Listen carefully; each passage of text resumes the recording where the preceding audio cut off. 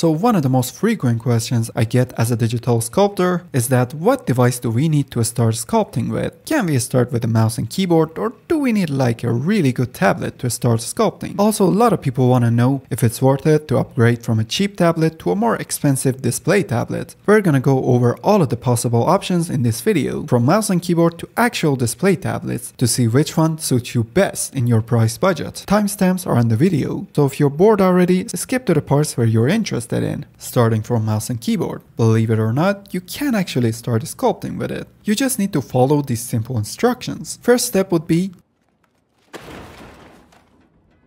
but seriously, it is possible to sculpt using a mouse, but it comes with so much limitation that makes it almost unusable. Yeah, you can use it for more simple tools that don't rely too much on pressure sensitivity, like a grab tool for example, but when it comes to the most important brushes like clay strip brush, that's when it becomes basically useless. You can't continuously add clay over and over, and the lack of pressure sensitivity makes it impossible to control the amount of clay you want to add. That's because there's only two inputs for the mouse. Not clicking would be a strength 0 and clicking would be a strength 1. There's literally nothing in between. So yeah, I would just stick to the normal modeling for mouse and keyboard. Now let's move on to the real stuff. Budget tablets. For the budget tablets, we got like 1,000 options from different brands. These are mostly under 50 bucks. For example, you can get this Huion tablet as cheap as 29 bucks, and it has like 8,000 pressure sensitivity, which is great considering the price. So what are the pros and cons? Let's go over the pros first. Longevity. For example, I have this really old Intus tablet. I've been using it for more than 8 years, and it still works like day one. Although I've been using it for a long time, it still hasn't ran out of the first tip, and it has a bunch of other tips in case you run out of the first one. I assume the newer models are just as good, if not better, and also they have improved the pressure sensitivity since then. Next one would be connectivity.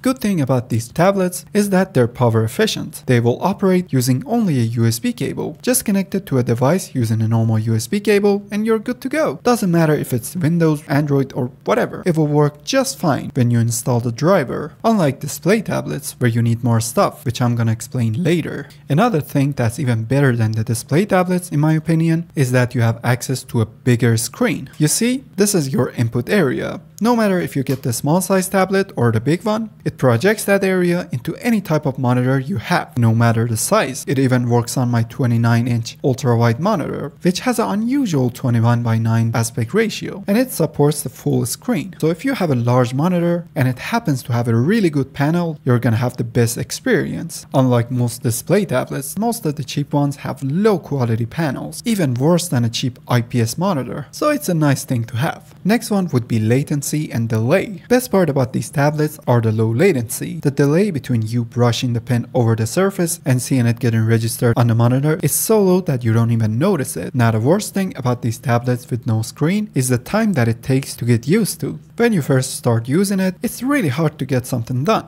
but it gets better and better after a few weeks. But something you won't ever get used to is making a straight line. For example, if you want to sculpt a line around an edge, you most likely can't sculpt in one go. You have to enable stabilize a stroke in Blender or lazy mouse in ZBrush to make it easier, and even then, you'll definitely need to try a bunch of times to get it right. Now let's move on to the display tablets. As you can see, when you switch to the tablets that has a screen, prices pumps up instantly. As I said in the beginning, I've been using that old Intus tablet and recently was thinking of upgrading to a tablet with a screen. But some of these are really expensive. I mean, I would understand the pricing if it had like a 27-inch beautiful OLED screen, but it does not. Then I looked at some of the Huion products, which has pretty good prices considering the specs. And fortunately, timing was right. Huion reached out to send me this Canvas 13 Pro. You can get it for like 390 bucks on Amazon. I'm gonna tell you all about it for you to see how much stuff you get in this price point. First of all, you get a nice looking 13.3-inch tablet with bunch of customizable buttons on the side. Just look how good it looks. We got some Type-C cables and extenders to extend the length of the cables. A nice 2-finger glove as expected, so your hand slides on the screen like butter. A stand is also included, unlike some of the other tablets that you have to pay like 40 bucks for it separately. And it's really solid and holds the tablet pretty good on the table without it slipping. We got the pen holder, which has some goodies inside. I'll show you. Some instruction we don't need, and finally the glorious pen, which is the new Huion Pentec 3. It fits really good in hand and it has 2 customizable buttons on the side, which is nicely placed and easily reachable, unlike some of the pens I've used where the buttons are sometimes too high. Now if we screw the pen holder open, we're greeted by 10 additional tips, which 5 of them are kinda paper-like and has a different texture to it. Pretty cool. Now if we screw it back in, we can lay down the pen like this, or just insert it in and it holds it. We got a nice bright and colorful QLED display with 2.5K resolution, which is more than enough for a 13-inch display. When it comes to the actual pen, it's really good. It has a high pressure sensitivity, even the smallest pressure gets registered, and you can draw and sculpt without any issues. I really like the pen. I think it's great. Thanks again to Huion for supporting this video. Now back to pros and cons of these tablets. The first pro is obviously having a display. This makes things much easier. Not only it's way more satisfying to work with, especially in sculpting, and since we're drawing on a paper since our childhood, you'll get used to these tablets almost instantly. You just have to customize the buttons to your liking. I set the bottom button as the middle mouse. That way I can easily rotate the camera in Blender. Next pro would be the previous tablet's con, which is drawing straight lines. Now since you have a screen underneath the pen, it's really easy to just make a straight line without any issues. You might still need a bit of a smoothing to avoid shaking, but it's still way easier than the tablets with no screen. Another point for the display tablets are having extra screen. When you're using one of these, you're most likely sitting in front of a monitor. You can use that monitor to show you the same screen as what you're sculpting, but it would be useless. Instead, you can go to display settings in Windows and choose extend these displays. Now you can draw or sculpt on the tablet and use the monitor for browsing on Pinterest, having lots of reference images, or even Spotify, whatever. Now the only major con that comes with these tablets is the mobility. For these tablets, we got a USB cable that connects the tablet to the computer. We also got a HDMI cable that transfers the screen from computer over onto the tablet. And lastly, we have an adapter that is necessary only if your PC doesn't provide enough power to turn it on. These cables makes it a bit hard to move around, unlike the cheap tablets where they're really lightweight and portable. Not to mention, you have to have an extra HDMI port on your GPU. That means if you're using a PC with onboard GPU that doesn't have any graphics card installed, you have to constantly remove your monitor and connect the tablet every time because you only have one port. But luckily, most of us have a GPU that comes with at least one more HDMI port in the back. Yeah, I think we covered the most important parts of each device. Hope it answers at least some of the questions. Make sure to check out the channel for more sculpting and character creation tutorials.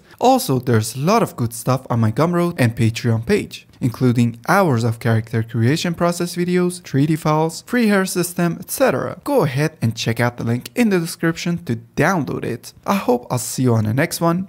Peace!